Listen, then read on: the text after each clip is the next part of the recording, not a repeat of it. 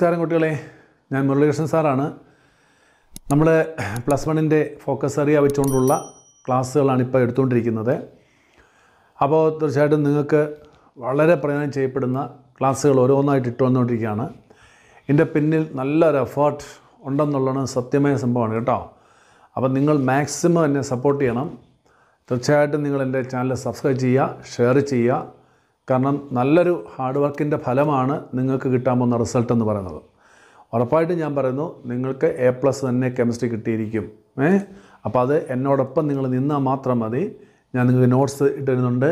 അതുപോലെ അത്യാവശ്യം എല്ലാ ടോപ്പിക്കും കവർ ചെയ്ത് നിങ്ങൾക്ക് മനസ്സിലാകുന്ന രീതിയിലുള്ള ക്ലാസ്സുകളാണ് ഇട്ടുകൊണ്ടിരിക്കുന്നത്. അതെല്ലാവർക്കും വളരെ ഗുണം ചെയ്യും. ഓക്കെ, അപ്പോൾ നമുക്ക് നിങ്ങളെല്ലാവരും ചോദിച്ച ചോദ്യം ഉണ്ടായിരുന്നു, ഓർഗാനിക് കെമിസ്ട്രി എടുക്കുന്നില്ലേ എന്ന്. ഇതാദ്യപ്പോൾ എടുക്കാൻ പോവാണ്. ഒരു പക്ഷേ കുട്ടികളെ ചോദിക്കാനുള്ള കാരണം വേറൊന്നും കൊണ്ടല്ല, മറ്റുള്ള സബ്ജക്റ്റും അല്ലെങ്കിൽ മറ്റുള്ള ടോപ്പിക്സുമായിട്ട് കമ്പയർ ചെയ്യുമ്പോൾ ഈ ഓർഗാനിക് കെമിസ്ട്രി എന്തോ ഭീകരമായൊരു സംഭവമാണ് എന്നൊരു തോന്നൽ മനസ്സിൽ കാണും. അത് ഒരു പരിധിവരെ ശരിയുണ്ട്, ഇല്ലെന്ന് പറയുന്നില്ല, ഭീകരമെന്ന് ഞാൻ പറയുന്നില്ല. പക്ഷെ എന്നാൽ പോലും ഒരു നല്ല വശം കുട്ടികൾക്കും ഒരു പേടിയോട് ഉള്ളിലൊരു ഭയത്തോടു കൂടി അപ്രോച്ച് ചെയ്യുന്ന കെമിസ്ട്രിയാണ് ഓർഗാനിക് കെമിസ്ട്രി എന്ന് പറയുന്നത്. ഒരു തരത്തിൽ പറഞ്ഞാൽ നല്ലത് തന്നെയാണ്, ചില ഭയമൊക്കെ നല്ലതാണ്. അപ്പോൾ അങ്ങനെയുള്ള കുട്ടികൾക്ക് കുറച്ചുകൂടെ അത് പഠിക്കാനുള്ള ഒരു ടെൻഡൻസി ഉണ്ടാവും. പിന്നെ ഓർഗാനിക് കെമിസ്ട്രിയെ സംബന്ധിച്ച് പറയുമ്പോൾ അത് നിങ്ങൾ ഒരുപാട് ഇക്വേഷൻസും റിയാക്ഷൻസും ഒക്കെ വരുന്ന ടോപ്പിക്സാണ്. അപ്പോൾ ഒന്ന് കാര്യം ശ്രദ്ധിച്ചാൽ മതി. ഒന്നാമത്തെ കാര്യം എന്താണെന്ന് ചോദിച്ചാൽ, നിങ്ങൾ അതിൻ്റെ ഏറ്റവും ബേസിക്കായിട്ടുള്ള കാര്യങ്ങൾ, അടിസ്ഥാനപരമായിട്ടുള്ള കാര്യങ്ങൾ ശരിക്കും മനസ്സിലാക്കണം. അതല്ല എങ്കിൽ മുമ്പോട്ട് പോകുന്നതോറും അത് ടഫായിക്കൊണ്ടേയിരിക്കും. മനസ്സിലായി? നമ്മളിപ്പോൾ മാത്സ് പഠിക്കത്തില്ലേ, മാത്സ് പഠിക്കുമ്പോൾ ആദ്യം എന്താ ബേസിക് ഇക്വേഷൻസ് പഠിക്കണം അല്ലേ, എന്നിട്ട് അപ്ലൈ ചെയ്യാൻ പഠിക്കും എന്ന് പറഞ്ഞാലാണ് ഓർഗാനിക് കെമിസ്ട്രി ബേസ് ഇല്ല എങ്കിൽ നിങ്ങൾക്ക് ഭയങ്കര ടഫായിട്ട് തോന്നും.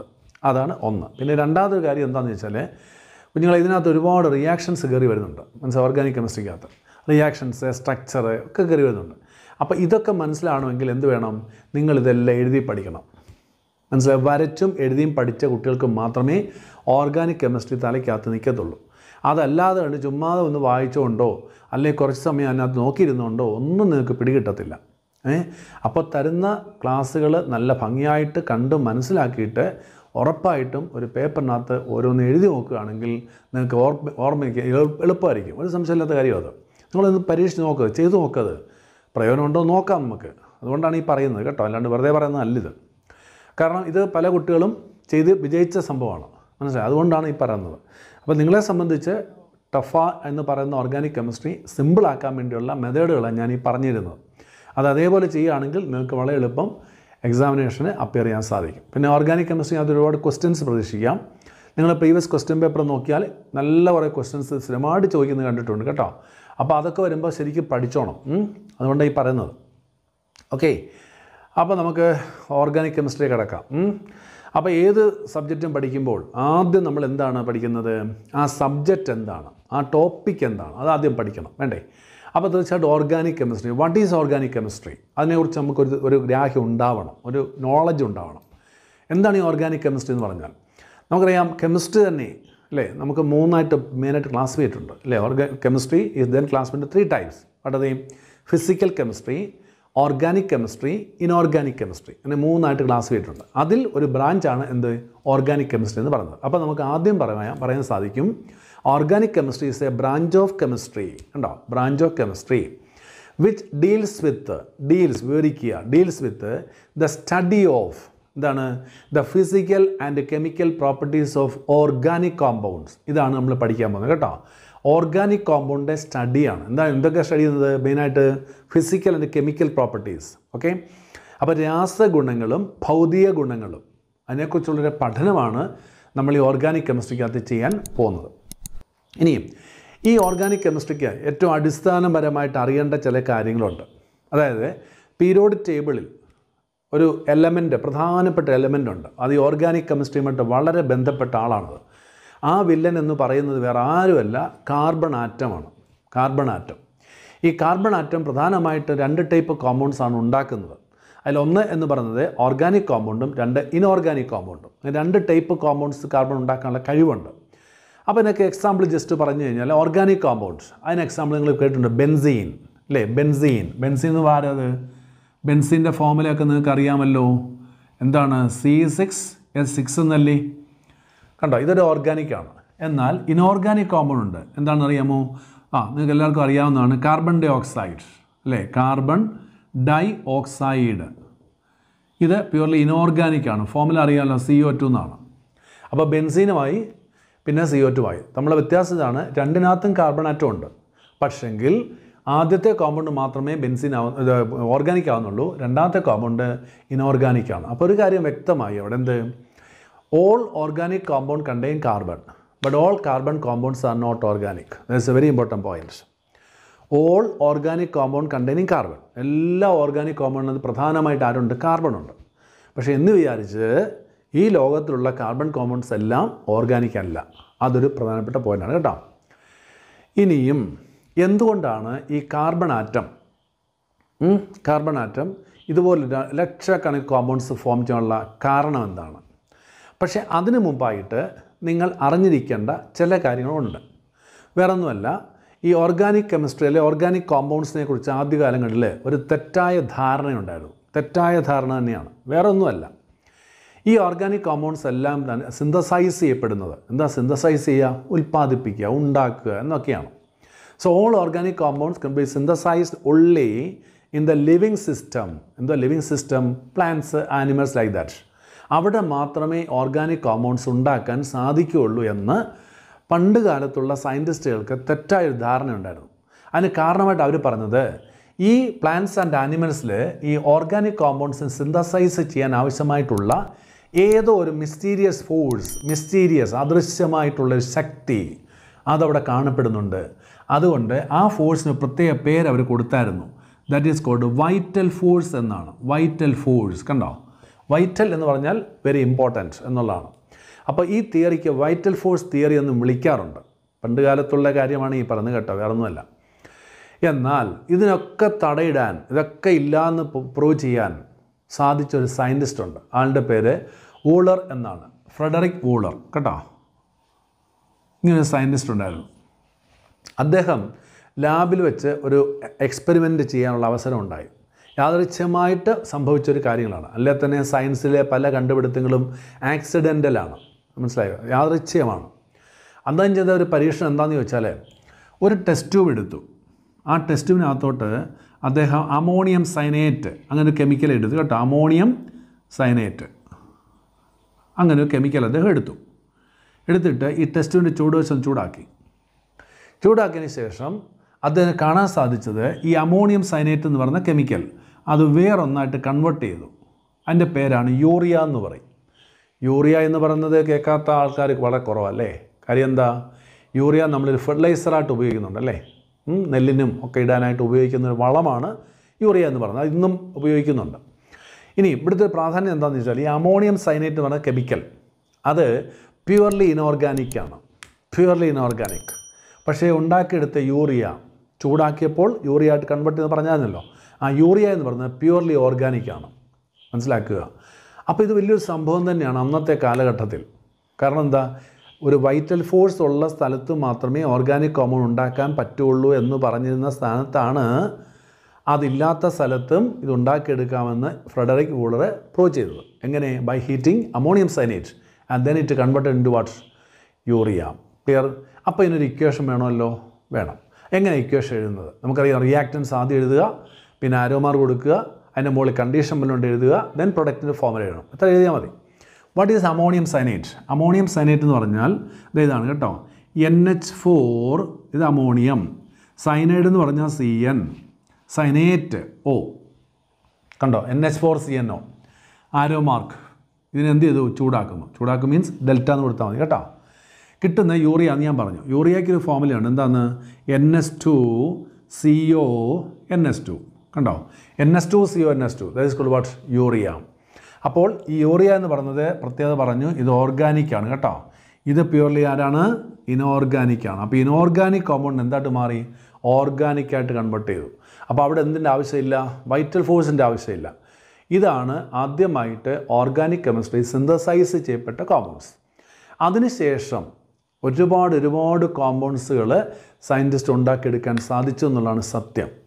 അതോടുകൂടി ഈ വൈറ്റൽ ഫോഴ്സ് തിയറിക്ക് യാതൊരു പ്രാധാന്യവും ഇല്ല എന്ന് അവർ പറഞ്ഞു, സയൻറ്റിസ്റ്റുകൾ പറഞ്ഞു. അപ്പോൾ അതുവരെയുള്ള തെറ്റായ ധാരണയാണ് ഈ വൈറ്റൽ ഫോഴ്സൊക്കെ വേണം എന്ന് പറയുന്നത്. പക്ഷേ ഇതിൻ്റെ സിന്തസൈസറോടുകൂടി vital force theory has no importance. Clear ആയല്ലോ? ഇത് വലിയൊരു വഴിത്തിരിവായി അതാ ഈ ഒരു സിന്തസൈസ് എന്ന് പറയുന്നത്.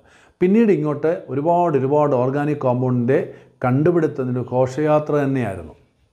പിന്നെ അങ്ങോട്ട് ഓർഗാനിക് കെമിസ്ട്രി ഭയങ്കരമായി ഡെവലപ്മെൻ്റായി. മനസ്സിലായില്ലേ? ഓർഗാനിക് കെമിസ്ട്രി പിന്നീട് ക്ലാസിഫിക്കേഷനൊക്കെ നടത്തി അങ്ങനെ ഒരുപാട് ബ്രാഞ്ചസിലേക്ക് മാറിയുണ്ടായി, ഒരുപാട് സ്റ്റഡിയൊക്കെ നടത്തി. അപ്പോൾ അങ്ങനെയുള്ള ഒരു പ്രത്യേകതയാണ് ഈ ഓർഗാനിക് കെമിസ്ട്രിക്ക് എടുത്തു പറയാനുള്ളത്. ഇത് ഇത്രയും മനസ്സിലായല്ലോ. അപ്പോൾ വൈറ്റൽ ഫോഴ്സ് തിയറി എന്താണെന്ന് മനസ്സിലായി. പിന്നെ ഞാൻ പറഞ്ഞത് ആദ്യമായിട്ട് ഉണ്ടാക്കിയെടുത്ത ഓർഗാനിക് കോമ്പൗണ്ട് ആരാണെന്നും എന്താണെന്നും എങ്ങനെയാണെന്നും മനസ്സിലായി അല്ലേ? ഓക്കെ, ഇനി നമുക്ക് അടുത്ത് പഠിക്കാൻ പോകുന്ന മുമ്പേ ഞാൻ പറഞ്ഞു കാർബൺ എന്ന് പറയുന്ന ആളിനെക്കുറിച്ച് ഞാൻ പറഞ്ഞായിരുന്നു. എന്താ പറഞ്ഞേ? കാർബൺ ആറ്റത്തിന് ലക്ഷക്കണക്കിന് കോമ്പൗണ്ട്സ് ഉണ്ടാക്കിയെടുക്കാനുള്ള കഴിവുണ്ട് അല്ലേ? കാർബൺ ആറ്റത്തിന് ലക്ഷക്കണക്കിന് ഓർഗാനിക് കോമ്പൗണ്ട് ഉണ്ടാക്കിയെടുക്കാൻ കഴിവുണ്ട് അല്ലേ? പറഞ്ഞായിരുന്നു. അത് കാരണം എന്താ? എന്തുകൊണ്ടാണ് ഈ ഓർഗാനിക് കോമ്പൗണ്ട്സ് എല്ലാം കാർബൺ ആറ്റം ഉള്ളത് അല്ലെ? എന്തുകൊണ്ടാണ് കാർബൺ ആറ്റം ലക്ഷക്കണക്കിന് കോമ്പൗണ്ട്സ് ഉണ്ടാക്കിയെടുക്കുന്നത്? അതോടെ നിങ്ങൾ ബേസിക്കായിട്ട് അറിയണം കേട്ടോ. Okay, next we want study about A very important topic that is called uniqueness properties of carbon. Uniqueness properties എന്താണ്? യുണീക്ക്നെസ് എന്ന് പറഞ്ഞാൽ മറ്റുള്ള ആൾക്കാരുമായിട്ട് കമ്പയർ ചെയ്യാം അല്ലെങ്കിൽ മറ്റുള്ള എലമെൻറ്റ്സുമായിട്ട് കമ്പയർ ചെയ്യുമ്പോൾ ഈ കാർബണ് മാത്രമായി ചില പ്രത്യേക സ്വഭാവങ്ങളുണ്ട്. മനസ്സിലായോ? So carbon that is characterised by peculiar properties when compared to other elements, and that is called the uniqueness properties. Okay, so what is uniqueness properties? First one, the tetravalency. Valency എന്താണെന്ന് നിങ്ങൾക്ക് എല്ലാവർക്കും അറിയാം. എന്താ valency? Combining capacity ആണ് അല്ലേ? അല്ലെങ്കിൽ number of unpaid electron എന്നൊക്കെ വിളിക്കാറുണ്ട്. അപ്പോൾ കാർബണിൻ്റെ വാലൻസി 4 ആണ്. എപ്പോഴും ശ്രദ്ധിക്കുക, നിങ്ങൾ പ്രധാനപ്പെട്ട പോയിൻ്റായി പറഞ്ഞു കേട്ടോ. ഒരിക്കലും കാർബണിൻ്റെ വാലൻസി 5 ആകട്ടെ അല്ലെങ്കിൽ 3 ആകട്ടെ ചെയ്യത്തില്ല. ഏത് ഓർഗാനിക് കോമ്പൗണ്ട് എടുത്തോ ഉണ്ടെങ്കിലും അത് കാർബണിൻ്റെ വാലൻസി എത്ര? 4 ആയിരിക്കും. നോക്കാം ശരിയാണോന്ന്. കാർബൺ എന്ന് പറഞ്ഞാൽ അറ്റോമിക് നമ്പർ 6 ആണ്. അതിൻ്റെ ഓർബിറ്റൽ വൈസ് കോൺഫിഗറേഷൻ എഴുതുകയാണെങ്കിൽ 1s2 2s2 2p2 എന്നല്ലേ? ആ 2p2 ഒന്ന് എക്സ്പാൻഡ് ചെയ്തേ 2px 2py ആൻഡ് 2pz. കണ്ടോ? അപ്പോൾ 2 ഇലക്ട്രോൺ വരുമ്പോൾ 1 1 0. ശരിയല്ലേ? ഇപ്പം നോക്കി എത്ര അൺപേഡ് ഉണ്ട്? 2 എണ്ണേ ഉള്ളൂ. കണ്ടോ? 2pxനകത്തും 2pyക്കകത്തും ഓരോ അൺപേഡേ ഉള്ളൂ. അപ്പോൾ ഈ കാർബണിൻ്റെ വാലൻസി ഇവിടെ ഇപ്പോൾ 2 ആണ്. പക്ഷേ കമ്പൈൻ ചെയ്യുന്ന സമയത്ത് കാർബണിൻ്റെ വാലൻസി 4 ആകും. അവിടെ മെക്കാനിസം എന്താണെന്ന് ചോദിച്ചറിയാമോ? ഈ 2sനകത്തുള്ള 1 ഇലക്ട്രോണിനെ ഇവിടുന്ന് ജമ്പ് ചെയ്ത് 2pzലേക്ക് കൊണ്ടുപോകും. ഇങ്ങനെയുള്ള കോൺഫിഗറേഷൻ പ്രത്യേക പേരുണ്ട്, മറക്കരുത്. Ground state configuration, ground state. പക്ഷേ 2sനകത്ത് ഒന്നിനെ പൊക്കെടുത്ത് 2pzലേക്ക് കൊണ്ടുപോയാൽ നമുക്ക് കിട്ടുന്നത് 1s2 2s1 2px1 2py1 and 2pz1 എന്നാണ്. കണ്ടോ? ഇപ്പോൾ എത്ര അൺപേഡായി? 4 ആയില്ലേ? ഇങ്ങനെ 2s1 2px1 2py1 2pz1. അപ്പോൾ 4 അൺപേഡുണ്ട്. അപ്പോൾ കാർബണിൻ്റെ വാലൻസി അവിടെ ഇപ്പോൾ 4 ആണെന്ന് പറയാൻ സാധിക്കും. ഇങ്ങനെയാണ് കാർബണിൻ്റെ വാലൻസി 4 ആവുന്നത് കേട്ടോ. ഒന്ന് മനസ്സിലായിക്കോളൂ അത്. അപ്പോൾ കാർബണിൻ്റെ വാലൻസി 4 ആണ് എന്ന് പറഞ്ഞാൽ അതിന് കാരണം ഈ പറഞ്ഞതാണ്. ഓക്കെ, ഇനി അടുത്തത് കാറ്റനേഷൻ എന്നാണ്. What is my catenation? കാറ്റനേഷൻ്റെ meaning എന്താണെന്ന് വെച്ചാൽ self linking property of carbon എന്നാണ്. Self linking property of carbon എന്ന് പറഞ്ഞാൽ കാർബൺ ആറ്റങ്ങൾക്ക് സ്വയം ലിങ്ക് ചെയ്യാനുള്ള കഴിവുണ്ട്. മറ്റുള്ള കാർബണുണ്ട് സ്വയം ലിങ്ക് ചെയ്യുക. എങ്ങനെയാണ്? By means of Kovalan bonds. Kovalan ബോണ്ടെങ്കിലും പഠിച്ചിട്ടുണ്ട്. എങ്ങനെയാണ്? By sharing of electron between 2 atoms അല്ലേ? ഇപ്പം നോക്കി, ഇതൊരു കാർബണാണ് എന്നിരിക്കട്ടെ. 4 അൺപേഡ് ഉണ്ടല്ലേ? ഞാൻ ഓരോ ഇൻറ്റു മാർക്ക് ഇട്ട് കാണിക്കാൻ പോലെ ഇതൊരു കാർബൺ. ഇനി ഇവിടെ ഒരു കാർബൺ വീണ്ടും ഉണ്ട് നിൽക്കട്ടെ. അപ്പോൾ ഇവിടെയും 4 ഇൻറ്റു മാർക്ക്. വീണ്ടും ഇവിടെ കാർബൺ 4 ഇൻറ്റു മാർക്ക്. ഇവിടെയും കാർബൺ 4 ഇൻറ്റു മാർക്ക്. കണ്ടോ? ഇതെല്ലാം ഇൻറ്റു മാർക്ക് എന്താ? ഇലക്ട്രോൺ ആണ് കേട്ടോ. അപ്പോൾ ഇവരിങ്ങനെ റിയാക്ട് ചെയ്യുന്ന സമയത്ത് എന്ത് സംഭവിക്കും അറിയാമോ? ഈ 2 ഇലക്ട്രോൺ പരസ്പരം ഷെയർ ചെയ്യും. ഷെയർ ചെയ്യുമ്പോൾ ഇവിടെ എന്ത് സംഭവിക്കും? ഒരു കോവലൻ ബോണ്ട് ഫോം ചെയ്യും. കണ്ടോ? അപ്പോൾ ഇവർ തമ്മിൽ കണക്ഷനായി. ഇനി അടുത്തത് ഇവിടെ ലിങ്ക് ചെയ്യാം. കണ്ടോ? അപ്പോൾ ഇവിടെ ഒരു ബോണ്ട് ഫോം ചെയ്യണം. ഇവർ തമ്മിൽ ലിങ്ക് ചെയ്യുക. അപ്പോൾ അങ്ങനെ ആകുമ്പോൾ ഇവിടെ ഒരു ബോണ്ട് ഫോം ചെയ്യണം. കണ്ടോ? അപ്പോൾ കാർബൺ കാർബൺ സിംഗിൾ ബോണ്ട്, വീണ്ടും കാർബൺ കാർബൺ സിംഗിൾ ബോണ്ട്, വീണ്ടും കാർബൺ കാർബൺ സിംഗിൾ ബോണ്ട്. ഇത് അങ്ങ് പോവുക, അങ്ങനെ കണക്ട് അങ്ങ് പോവുക, ലെങ്ത് കൂടിക്കൊണ്ടേയിരിക്കുകയാണ്. ഇങ്ങനെ ഒരു കാർബണ് സ്വയം മറ്റൊരു കാർബൺ ലിങ്ക് ചെയ്യാനുള്ള കഴിവുണ്ടെങ്കിൽ ആ പ്രോപ്പർട്ടി വിളിച്ച പേരാണ് കാറ്റനേഷൻ എന്ന് പറയും. എന്താണ് catenation? Self linking property of carbon is called catenation. ഇത് കാർബണിൻ്റെ പ്രത്യേക സ്വഭാവമാണ്. മനസ്സിലായോ? മറ്റുള്ള ആറ്റങ്ങൾക്ക് ഇല്ലാത്ത ഒരു പ്രത്യേക സ്വഭാവമാണ് ഈ കാർബണിൻ്റെ എടുത്തു പറയുന്നത് കേട്ടോ. ഇനി അടുത്തതാണ് ഏറ്റവും ഇമ്പോർട്ടൻറ്റ്. നോക്കുക, formation of open chain, closed chain and branch chain compounds. Okay, എന്താണ് ഇതിൻ്റെ പ്രത്യേകത? ഈ കാർബൺ കാറ്റനേഷൻ കാണിക്കുന്നു എന്ന് പറഞ്ഞായിരുന്നു അല്ലേ. അപ്പോൾ അങ്ങനെ ഉണ്ടാക്കിയെടുക്കുന്ന കാർബൺ ചെയിനിൽ 3 രീതിയിൽ അത് നിൽക്കാനുള്ള കഴിവുണ്ട്. അതിലൊന്നാമത്തേത് ഓപ്പൺ ചെയിൻ. എന്താണ് ഓപ്പൺ ചെയിൻ? ഓപ്പൺ ചെയിൻ എന്ന് പറഞ്ഞാൽ ഫസ്റ്റ് കാർബണും ലാസ്റ്റ് കാർബണും നേരിട്ട് ബന്ധമില്ല. അതാണ് അതിൻ്റെ വ്യത്യാസം. ഇപ്പോൾ നിങ്ങൾ ട്രെയിൻ ഇമാജിൻ ചെയ്തേട്ടെ. ആ ട്രെയിനിൻ്റെ ഏറ്റവും ഫ്രണ്ടിൽ എഞ്ചിനുണ്ട്. അതിൻ്റെ പുറമോട്ട് ധാരാളം ബോഗികൾ കണക്ട് ചെയ്ത് വെച്ചിരിക്കുക അല്ലേ, ആണല്ലോ. അപ്പോൾ ഈ ബോഗിയുമായിട്ട് എഞ്ചിന് ഏറ്റവും ഫ്രണ്ടിൽ കാണുന്ന എഞ്ചിന് ഫസ്റ്റ് ബോഗിയുമായിട്ട് മാത്രമേ നേരിട്ട് ബന്ധമുള്ളൂ. പക്ഷേ ഏറ്റവും ലാസ്റ്റ് ബോഗിയുമായിട്ടുണ്ടോ? ഇല്ല. അങ്ങനെ വരുമ്പോഴാണ് അത് ഓപ്പൺ ചെയ്യുന്നത് പറഞ്ഞത്. ഇപ്പോൾ നോക്കി ഇവിടെ ഇപ്പോൾ നോക്കി 4 കാർബൺ അടിച്ചു അല്ലേ. ഈ 4 കാർബണിൽ ഇത് ഫസ്റ്റ് കാർബൺ ആണെങ്കിൽ അത് നേരിട്ട് ലിങ്ക് ചെയ്യുന്നത് ഈ ആളുമായിട്ട് കണ്ടോ, അങ്ങോട്ടില്ല. പക്ഷേ ലിങ്കുണ്ട്, ഈ ആളിൽ കൂടാണ്. അപ്പോൾ ഇങ്ങനെ വരുന്ന കോമ്പൗണ്ട്സാണ് ഓപ്പൺ ചെയിൻ കോമ്പൗണ്ട് എന്ന് പറയുന്നത്. ക്ലിയർ ആയല്ലോ? ഓക്കെ. അടുത്ത ക്ലോസ് ചെയിൻ ആണ്. അതൊന്നും വളരെ സിമ്പിളല്ലേ. എന്താ ക്ലോസ്ഡ്? ഫസ്റ്റ് കാർബണും ലാസ്റ്റ് കാർബണും തമ്മിൽ നേരിട്ട് ലിങ്ക് ചെയ്യണം. അപ്പോൾ റിംഗ് സ്ട്രക്ചറായിട്ട് മാറും. മനസ്സിലായോ? ഇപ്പോൾ നിങ്ങൾ പഠിച്ചിട്ടുണ്ട് 10ാം ക്ലാസ് ബെൻസീൻ്റെ സ്ട്രക്ചറൊക്കെ. 6 കാർബൺ അല്ലയോ അത്? അപ്പോൾ എങ്ങനെ വരയ്ക്കുന്നേ? കണ്ടോ, കാർബൺ 6 ആണത്. ഇങ്ങനെ ഹെക്സഗണ ഷേപ്പ് അല്ലേ. ഹെക്സാ മീൻസ് 6 സൈഡ് കണ്ടോ.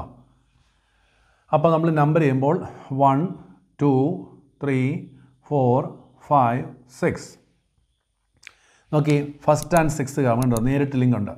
അപ്പോൾ അവരെ പരസ്പരം ലിങ്ക് കണക്ട് ചെയ്തിരിക്കുകയാണ്. അപ്പോൾ അങ്ങനെയാണെങ്കിൽ ഈ ടൈപ്പ് കോമ്പൗണ്ട്സ് വിളിച്ച പേരാണ് ക്ലോസ് ചെയിൻ കോമ്പൗണ്ട് എന്ന് പറയും. മനസ്സിലായി? അതേസമയം ഇവിടെ ലിങ്ക് ഇല്ലായിരുന്നെങ്കിലോ ഇതങ്ങ് ഓപ്പൺ ചെയിൻ ആകുമായിരുന്നു. മനസ്സിലാക്കുക. പക്ഷേ ഇവിടെ ഇപ്പോൾ ലിങ്ക് ഉണ്ട് കേട്ടോ. അതുകൊണ്ടാണത് ക്ലോസ് എന്ന് പറയാൻ കാരണം. അപ്പോൾ രണ്ടാമത്തെ കോമ്പൗണ്ട് മനസ്സിലായല്ലോ. ഇനി അടുത്ത ബ്രാഞ്ച് കോമ്പൗണ്ടാണ്. അതിൻ്റെ പ്രത്യേകത എന്താ അറിയാമോ? ഇതുപോലെ മെയിൻ ചെയിൻ ഒരെണ്ണം കാണും. അത് കുറേ കാർബൺ ചിലപ്പോൾ കാണാം. അഡീഷണായിട്ട് ഒരു ബ്രാഞ്ച്, ഒന്നോ അതിലധികമോ ബ്രാഞ്ച് വരാം. മനസ്സിലായോ? അതിൻ്റെ പൊസിഷൻ മാറുമ്പോൾ പേരൊക്കെ മാറും, വേറെ കാര്യം. അപ്പോൾ ഇങ്ങനെ മെയിൻ ചെയിൻ കൂടാതെ ബ്രാഞ്ചൂടെ വരികയാണെങ്കിൽ ഇങ്ങനെയുള്ള കോമ്പൗണ്ട്സ് വിളിച്ച പേരാണ് ബ്രാഞ്ചഡ് കോമ്പൗണ്ട്സ് എന്ന് പറയും. അപ്പോൾ carbon atom can form 3 types of compound. What are they? Open chain, close chain and branch chain. Clear ആയല്ലോ? Okay. The last one, isomerism. What do you mean isomerism? Isomers are if 2 compounds are in the same molecular formula but differ in their properties are called isomers, and that phenomenon is what is called isomerism. Clear ആയല്ലോ? അപ്പോൾ രണ്ടോ അതിൽ കൂടുതലോ കോമ്പൗണ്ട്സിൻ്റെ molecular formula same ആയിരിക്കും, പക്ഷെങ്കിൽ അവയുടെ properties വ്യത്യാസമാണെങ്കിൽ, properties ആകുമ്പോൾ കെമിക്കലും ഫിസിക്കലൊക്കെ വരും കേട്ടോ. അങ്ങനെയുള്ള അതിന് വിളിച്ച പേരാണ് ഐസോമേഴ്സ് എന്ന് പറയും. ആ സ്ട്രക്ചേഴ്സ് വിളിച്ച പേരാണ് ഐസോമേഴ്സ് എന്ന് പറയും. അത് കാണിക്കാനുള്ള കഴിവ് ഈ കാർബൺ കോമ്പൗണ്ട്സിനുണ്ട്. ക്ലിയർ ആയല്ലോ? അപ്പോൾ അതിനെക്കുറിച്ച് വളരെ വിശദമായിട്ട് നിങ്ങൾ പഠിക്കും. ക്ലിയർ? അപ്പോൾ ഈ 4 പ്രോപ്പർട്ടി ഉള്ളതുകൊണ്ടാണ് അതിനെ യുണീക്ക്നെസ് പ്രോപ്പർട്ടീസ് ഓഫ് കാർബൺ എന്ന് നമ്മൾ പറയുന്നത്. അപ്പോൾ ഇത് അതിൻ്റെ ഒരു ബേസിക്കായിട്ട് ക്ലാസ് എടുക്കണം കേട്ടോ. ഇതാണ് ബേസിക്കാണ് ഈ പറയുന്നത്. ഓക്കെ. അപ്പോൾ ഇത്രയും കാര്യങ്ങൾ നിങ്ങൾ അടിസ്ഥാനപരമായിട്ട് ഒന്ന് അറിഞ്ഞിരിക്കുക. ക്ലിയർ ആയല്ലോ?